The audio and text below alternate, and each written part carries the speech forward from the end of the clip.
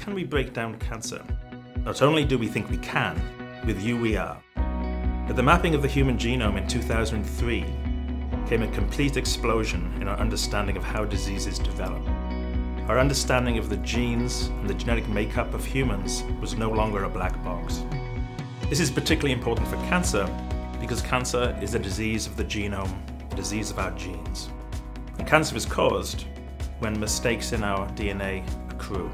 For the past 20 years, BC Cancer has been decoding the DNA structure of individual cancers in an attempt to revolutionize treatment, patient by patient. In the beginning, we were gaining knowledge and data, uncovering the DNA mistakes causing many cancers to develop.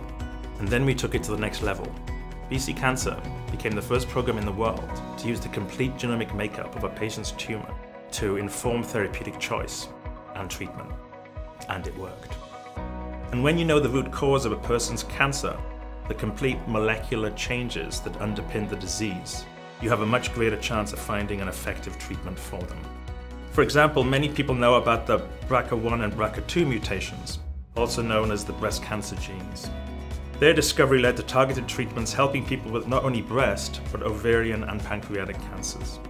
We also know this cancer-causing gene is hereditary, which has led to improved screening and prevention strategies.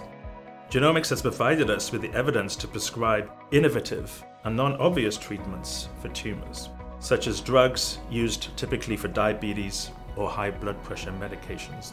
But in certain tumors, we've been able to show that they can stop the cancer in its tracks.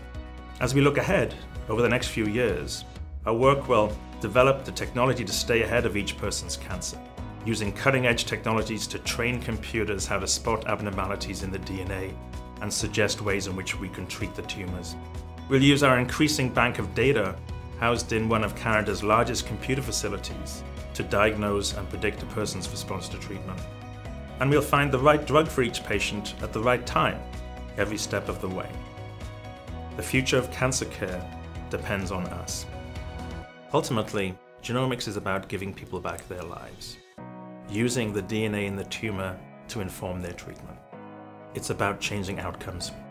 To do this, we need one thing: you. With your support, we can crack more cancers and find more cures.